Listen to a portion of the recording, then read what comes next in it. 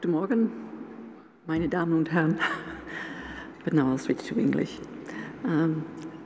Erhard kindly said that it would be more efficient, but I think there are much more reasons for not speaking in German at this occasion. I'm very pleased with the invitation to speak here at the event of, how you call it, CA3, the Forum for CLARIN Germany, the forum meeting at the end of this first round, this first program. I've seen lots of things yesterday, heard lots of things yesterday that confirmed the impression that I already had, that Germany is a very strong and diverse country with a lot of contributions to what is the research infrastructure for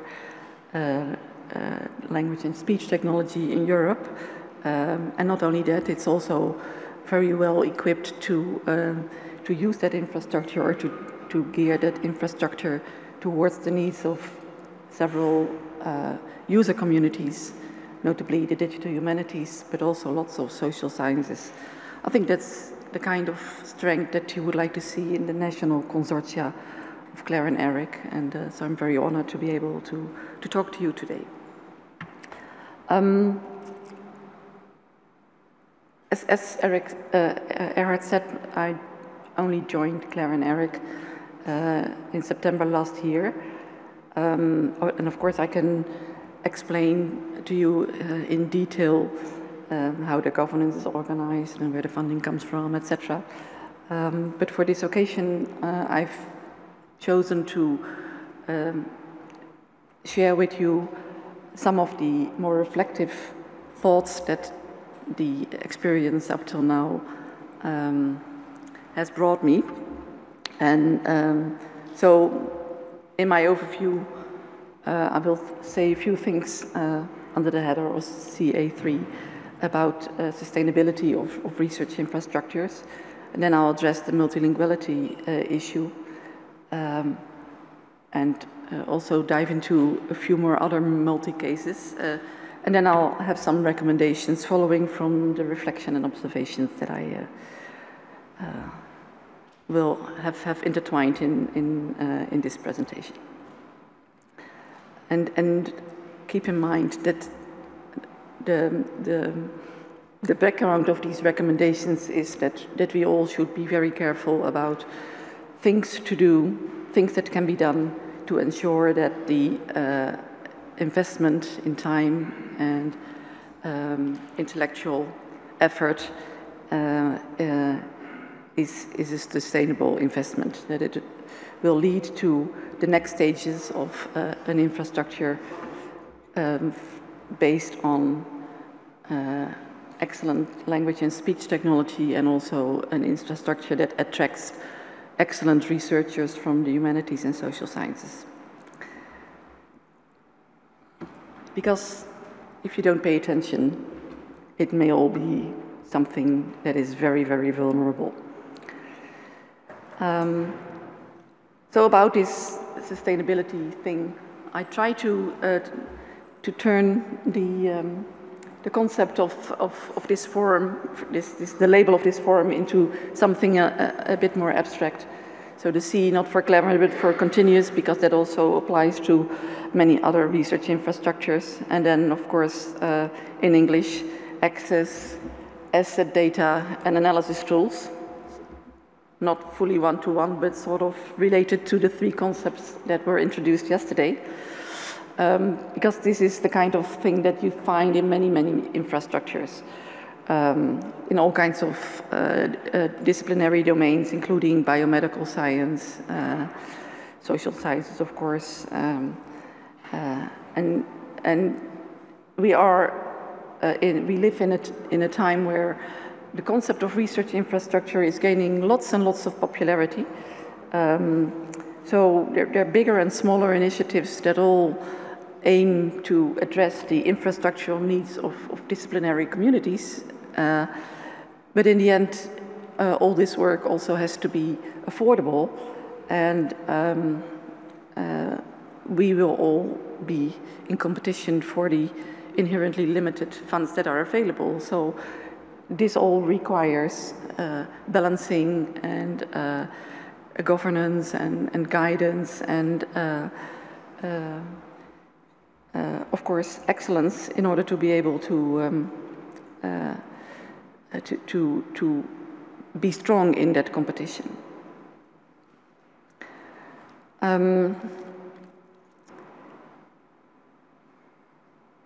Let's see, yeah, okay. So if we turn now to the topic that was in the title, multilinguality,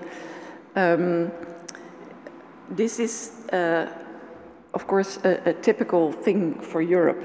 Not unique for Europe, definitely not, but certainly very typical. And one of the driving forces for the early research and development work in language technology. Multilinguality is often mentioned to be to bring challenges to Europe. Of course, this may be related to the historical notion of the Tower of Babel, which introduced multilinguality as a curse or as a punishment. But actually, worldwide and also in Europe, multilinguality is the default condition under which many people live. Monolinguality is the exception rather than the norm. And multilinguality comes in many ways, or comes with a number of additional things like multiculturality, multinationality, of course. That's all, at least, a thing that you can observe more and more in Europe, and it will not be different in the rest of the world.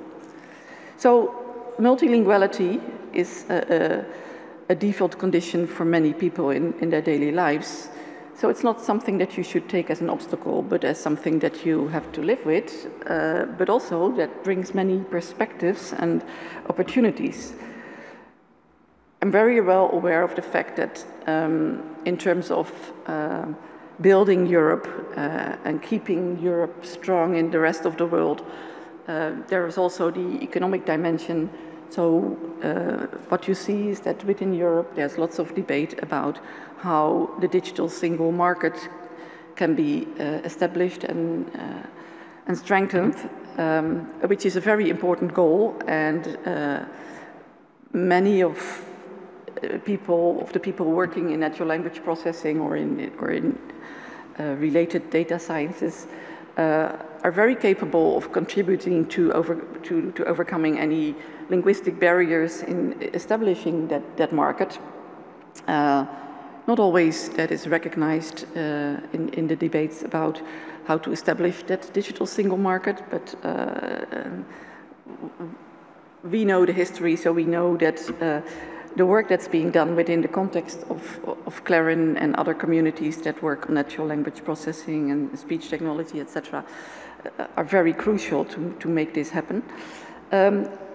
But for the researchers communities that are not primarily serving the economic processes, but are researching cultural, societal, and other phenomena, the multilinguality also brings a lot of interesting perspectives. So, for example, the mere challenge of crossing linguistic boundaries, studying the relationship between languages, it can be very, it has a long history and can be very interesting and leads to insights that can be applied in many ways. Of course, there's also the topic of inclusive societies, and another important thing is that with all the resources in all those various languages, with links to local or regional history, this multilinguality brings an asset to Europe because it enables us to do comparative research that would be less rich if it would not take place in this multilingual context. So multilinguality is not just one thing, it's not one characteristic of Europe that may be taken as a burden or a curse, but it's actually lots and lots of things that that are interesting and bring important conditions for excellent research. If there is an obstacle there, it is because people tend to be not very sensitive of the other person's perspective. But given the history of work in natural language processing and other fields, it's very clear that research infrastructures have an added value here. Because what do research infrastructures do? And CLARIN is, of course, the example that we have in mind today. So research infrastructures are not just data centers or not just a bunch of services. It starts with shared knowledge and expertise. And that's, of course, something that has always played a role in the history, the intellectual history of Europe. Early knowledge circulation with letters in Latin were a starting point for collaboration in Europe without the problem of multiple languages, because there was just this one language is used for knowledge circulation. And today, this collaboration of scholars and scientists is supposed to end into the open science, which is also highly supported or very much supported by the policies in Europe. Another element is interoperability, and that concept too has a long history in Europe and in the rest of the world, of course, but it started with the standardized character sets, again Latin, and nowadays we could give the example of metadata standards for digital libraries. And another important element is cooperation, from ontology design to facilities for seamless distributed data. Rules and principles for intellectual property right, for example, parallel corpora. These are all issues that require lots and lots of cooperation. And we have a history there, so if we consider the old networks in science as the beginning of contemporary research infrastructures, there is this continuity. So what could you say about the role of language technology in this emerging concept of digital research infrastructure? Well, in the midst of the previous century, the very first applications, non-numerical applications of computers were in the field of machine translation, as many of you will know. And that in the second half of the century led to enormous investments in machine translation in all kinds of ways. And not many of those investments led to systems that were actually used or more extremely are still being used, but they led to an enormous potential in the form of knowledge and understanding of how to process natural language. Of course, there were other topics worked on, but they were less focused now on the multilingual the functionality, or in particular the functionality that crosses the boundaries of languages.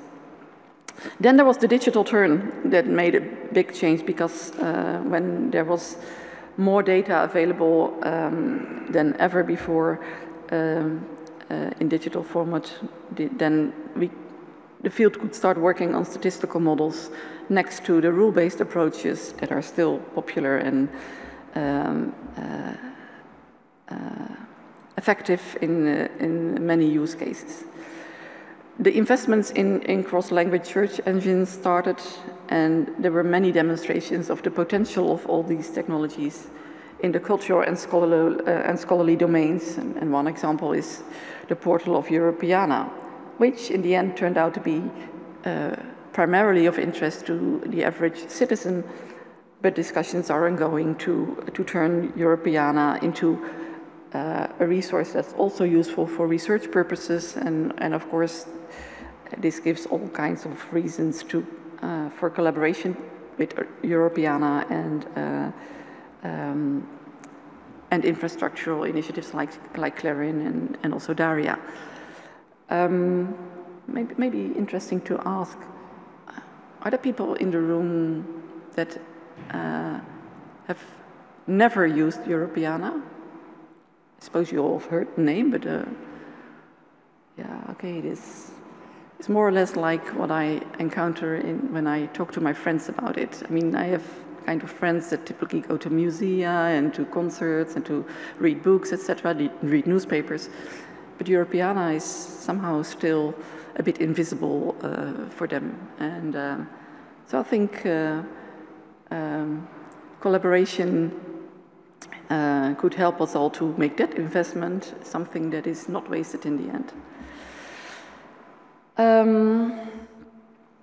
And then in the 21st century, the development continued, and I think nowadays we could say that language data or language resources is no longer seen as linguistic resource, but as something that falls under the header of data. So natural language processing is now a form of data science. And we're somewhere in between the very first concepts that played a role in the application of natural language processing in the field of digital humanities, namely distant reading. Not to forget, this is not in the place of close reading, but I would consider this to be a form of postponed reading. And there is another concept that's now attracting lots and lots of attention and turmoil, and lots of events are organized for the thing called the European Open Science Cloud. We will be part of that. Whether we understand it or not, we will be part of that. I'll tell you.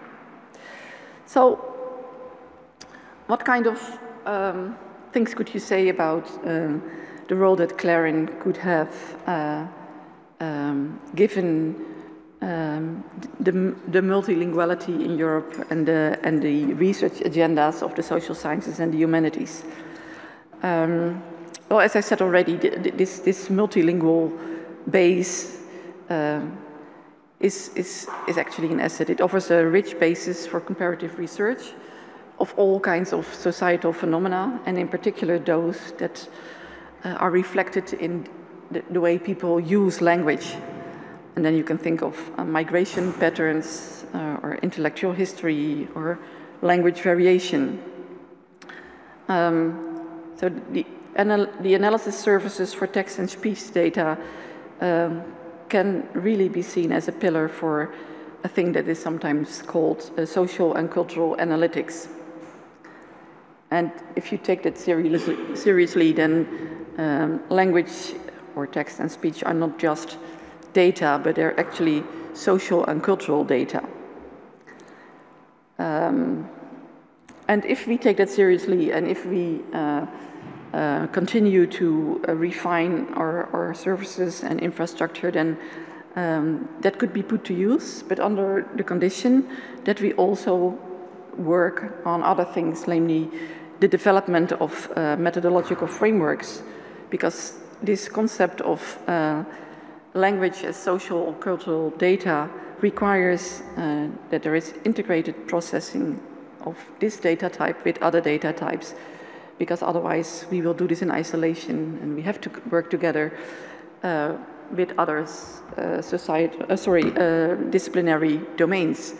The research agendas of the social sciences are a necessary ingredient for our agenda to process language as social data. Okay, are we in a good shape as CLARIN-D to do that? Here you see an image that is not identical, but in idea one-to-one related to the slide that Erhard showed yesterday. These are the countries that are now involved in CLARIN-D. So ERIC is the concept of this international consortium working on research infrastructure. The member countries are the 18 countries here. You also see smaller dots that represent the centers that are associated with CLARIN-D, and you can see a few things, namely that in Germany there are many of them, and that are also centers in countries that are not members. So actually the coverage of CLARIN, or the synergy, the potential for synergy is very strong, because a very big part of Europe is involved. That means that many languages, and also many not only official languages but also the local and dialectical variants are well covered, and also there's quite a diversity in expertise that is being covered by this consortium. I would like now to take the concept of multilinguality in a bit more liberal way, and also apply it to communication in general. So language multilinguality could be coupled to the concept of languages with a name, or variants of languages with a name. But of course, language variation is a concept that is much broader. It's the topic of study in social linguistics, and for quite a long time, natural language processing and language variation have been quite separate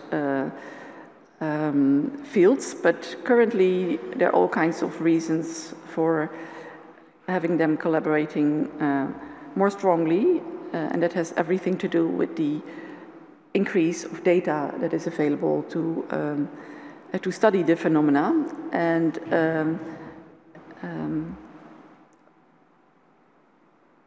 I'll get back to that later. And the other topic is multimodality.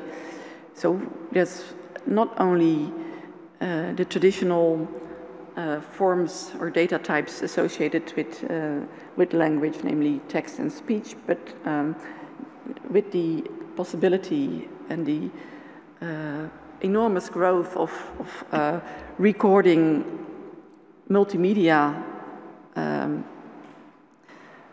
to make multimedia recordings of daily life and cultural objects, etc. There's a lot more that can be studied nowadays. So the next part of my talk will be about the study of language variation and the implications that follow from that for a research infrastructure and the potential attention for multimodality. And I will end with a few remarks on, in this block, on the consequences for multidisciplinarity. So, language variation is a field of study that shows which parameters in language use are there that help people to shape their identity, or that are used by people to shape their identity. And traditionally that was done based on relatively small data sets. William Leboeuf was one of the key figures in that field. He introduced the concept of the observer paradox, where it was argued that if you want to study people's behavior, people's linguistic behavior, or their behavior as language user, then there's always the problem that they will be aware of you observing them, and that will change the way they use their language. Nowadays, people have used social media platforms for expressing themselves in all kinds of ways, including language and speech and videos, etc. And for them, that's not, even though you can well argue that this is a form of performance, people don't feel it to be a performance as it would be if the spotlights would be on them, because they're using their own devices to do that. It's part of their daily life.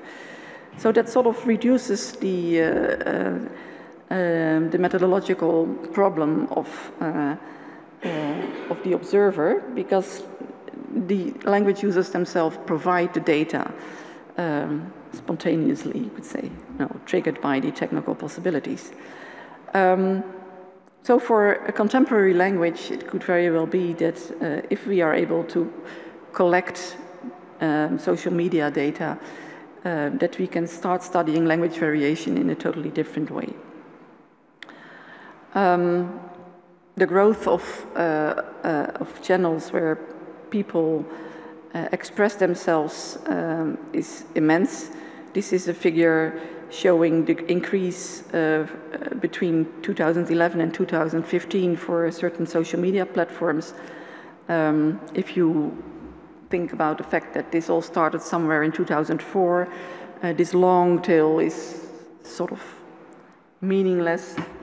And if you would compare this with figures about research done into the analysis of social media data, you would see similar figures, because in many, many conferences, people that do natural language processing for language and speech, they use these data types a lot, and there are even conferences that are specifically focusing on the analysis of social media data. So similar figures could be given for the research interests in this type of data. One of my PhD students did a study on the variation in Twitter messages, and she studied the effects of age of Twitterers, and then distinguished between what male and female users do. With the and here you see a few figures that in itself are very interesting, but not necessarily for today. But it shows that age determines how easily people can be perceived to belong to a certain social category. So the number of personal pronouns used differs over age categories. The number of, or the length of words and tweets differs across age categories, and the use of other elements or non-linguistic elements like links and hashtags also differs per age category. The study was based on data that was collected via a sort of crowdsourcing instrument to collect data about people's about the estimations of people's age, of the age of Twitterers, and you can see that automatic predictions and human predictions have a similar pattern. So in a way you could see that as a validation of this result. And the conclusion is that age of older users is harder to determine. This is the kind of studies, and it's actually not about this study or the quality of that study, but it's an illustration of the fact that if you use Twitter data, you get the possibility to study phenomena related to human behavior, because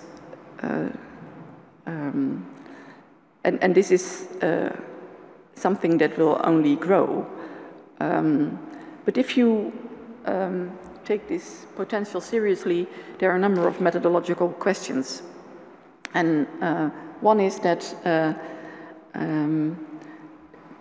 the collection of data is done in a totally different way in comparison to traditional hypothesis-driven collection methods that have been used in the qualitative social sciences.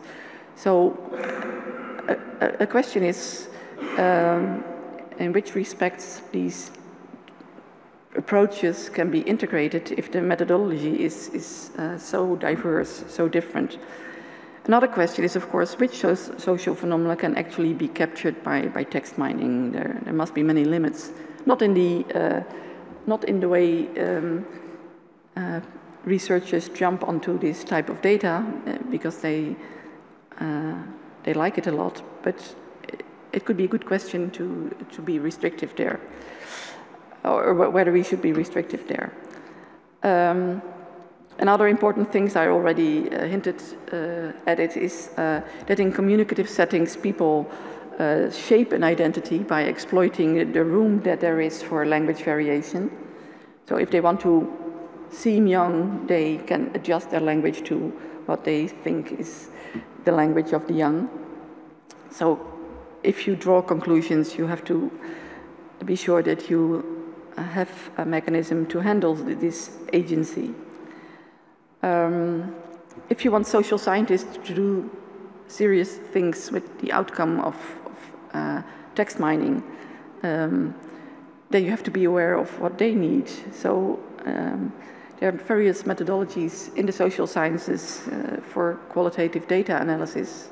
For example, the computer-assisted qualitative data analysis software tools that are abundant. And they apply that sometimes to the same type of data with code books, etc., to that sort of reflect the working hypothesis that they work with. So if we have text classification to offer them as an alternative way, an automatic way to do annotation, a bit inspired by how this was done in the humanities, then the question is how we can integrate that, and definitely we have to work together. And as I already said,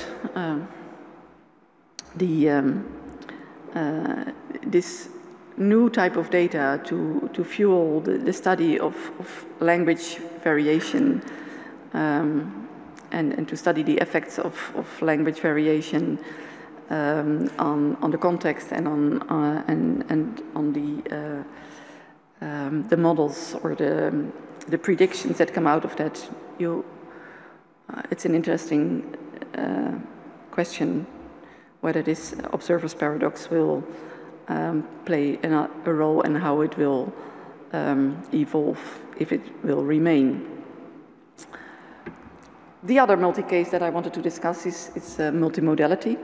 So if multimodal communication or recordings of communication, human communication involving all the modalities is interesting because in those recordings there is all kinds of cues for interaction, all kinds of emotional layers are available, and not just the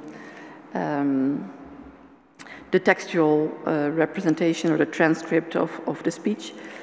And given the growth of data, this is an interesting complementary type of data for the field of natural language processing. And already quite a lot of work has been done there. So I will now report on a study that was done on the exploration of emotional layers in everything that goes beyond the verbal expressions proper. And of course, there are many things that count as non-verbal: body posture, hand gesture, head movement, the tone of voice, prosody, laughter.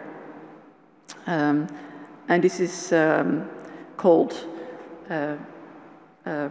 affective computing or social signal processing. But again, it's an example of human behavior analysis rather than language analysis. The study that I briefly want to go through had several objectives, and that's the reason why I include it, because it shows that these studies can play multiple roles. So first of all, there were the theoretical and strategic reasons to start that work. It was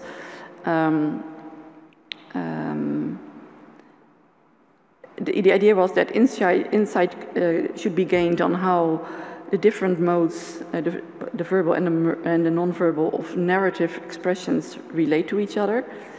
It was meant to gain an improved understanding of emotional, motivational, and cognitive processes, and then in particular in the way they are addressed in spoken narratives.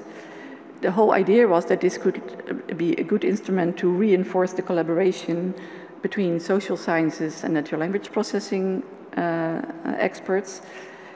And also it was an example of reuse and repurposing of humanities data. And maybe I should have explained that first, but the study was conducted on the basis of a large collection of oral history narratives. Oral history interviews are a very interesting type of human behavior because they contain that. They are a recording of behavior because people are supposed to react to questions of an interviewer that address very specific events in their lives, their life stories. So people may or may not filter the way the instrument they choose to tell their story, or how to stage their narrative. But it is, even if it would be staged, it is a very interesting type of human behavior. And these recordings are available in many places, and in some cases they are open access, and they can be used for research. And they are very layered, also because they are not scripted, and they are rich with emotional layers. And this type of material is traditionally used for humanities research. They're even created because humanities researchers have a certain research question. But it's a very nice example of how these materials can be reused. And to make the link with CLARIN again, quite recently we had a workshop on what the CLARIN infrastructure could offer for people working with this type of data, which led to a nice list of recommendations.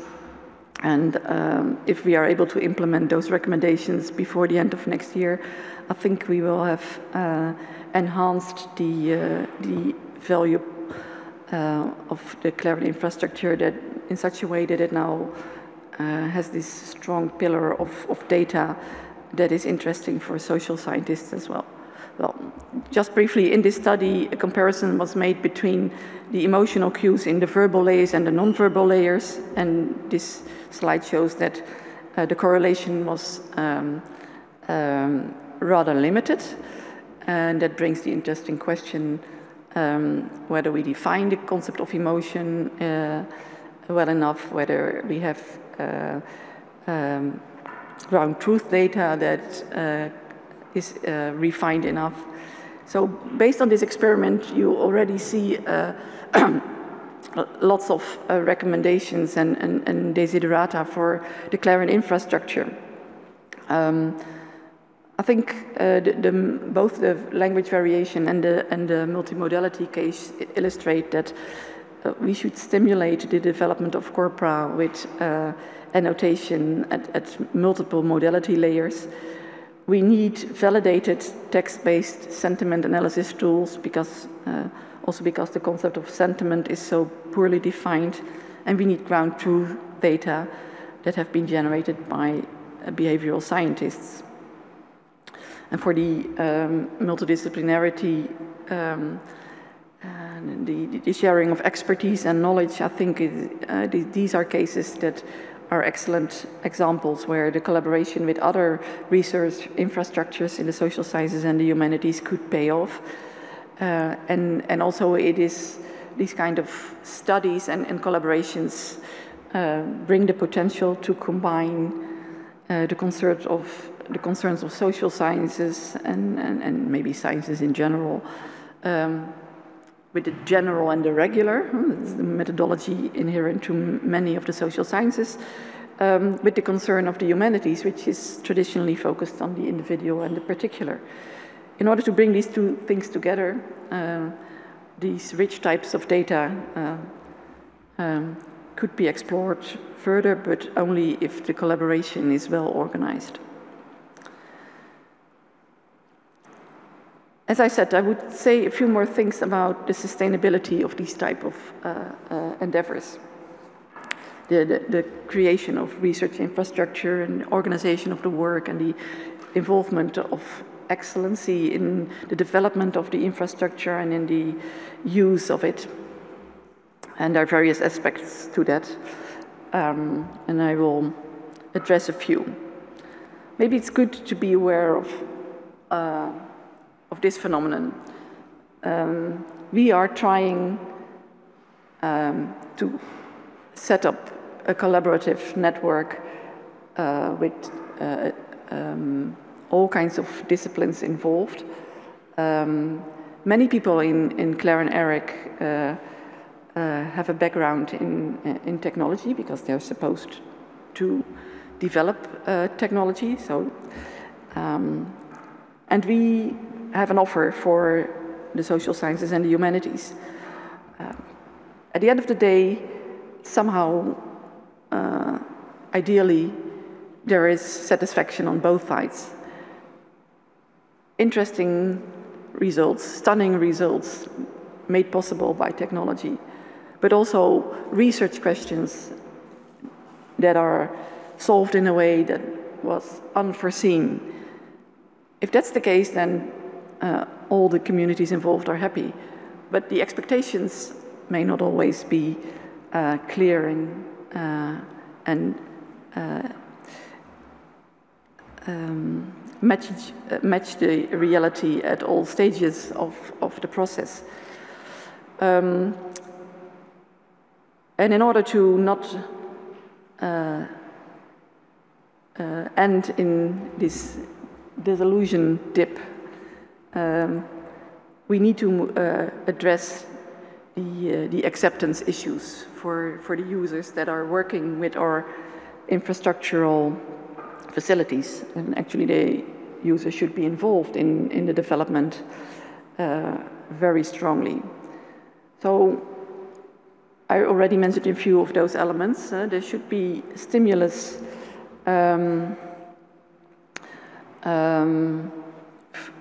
there is quite a stimulus, as I indicated already, for number crunching exercises that are not taking into account the theoretical frameworks from which the phenomena that are underlying the data are being studied. So that could scare off scholars. There should really be attention for the role of theory and validation of the things that we do with our data analytics capacities. Because if we don't do that, people are maybe scared of by the potential for disruptive effects for existing traditions and practices. And yesterday morning, the keynote speaker, Simone, is she here? Also mentioned many of those issues. Technology push is not the best way of guaranteeing the sustainability of our infrastructure, because and we have to make sure that we understand the workflows in the humanities and other fields. And we have to carefully look for very convincing showcases. So these are the things that help. I said it already, you should work together with the people that want to use your technology from the very beginning onwards. Yesterday, Simone talked about source criticism as an important ingredient in the tradition of the humanities. Recently, in the Netherlands, there was a workshop organized that started from the same concept, but that focused on tool criticism. So if users, researchers, are able to predict the effects of technology and the biases that are introduced by technologies, or the limitations inherent to a technology, then they're much more willing to use it, because then they know how to interpret the results that they get. If it's a black box, it won't work. And they have to do that before they start the real work. And this requires, of course, the availability of information, knowledge, and skills, etc. And you have to prepare the fields in such a way that they are willing to take up tool criticism as part of their daily research in the same way as they used to do that for source criticism. Other advices are decomposition of research questions into smaller questions, because the smaller questions may be feasible to handle by language and speech technology or data analytics services. Others may not. I won't go into detail here, but this is stunning results from the Netherlands, also broadcast on the radio, because the question mark behind the author of the national hymn was solved by text analytics. There is another author. But these are my recommendations at a more abstract level. We should continue to explore the potential and the requirements for collaboration across disciplinary domains, and to find the multilinguality in the communication that is a pitfall there. The dynamics of knowledge acquisition should be understood. And research infrastructures do contribute to knowledge acquisition. That's what they are there for. But they do it in a non-linear way, so that should be clear. We need to plan the education and training of the talents in the field and the researcher communities, and we do have to do that in a proactive way. And another thing that I've seen also yesterday here at the poster session, we have to trust in the creative minds of the younger generation, because they will be able to renew the research agendas, and that's the best guarantee that in the end the boundaries of knowledge will be pushed. Here you see the beginning of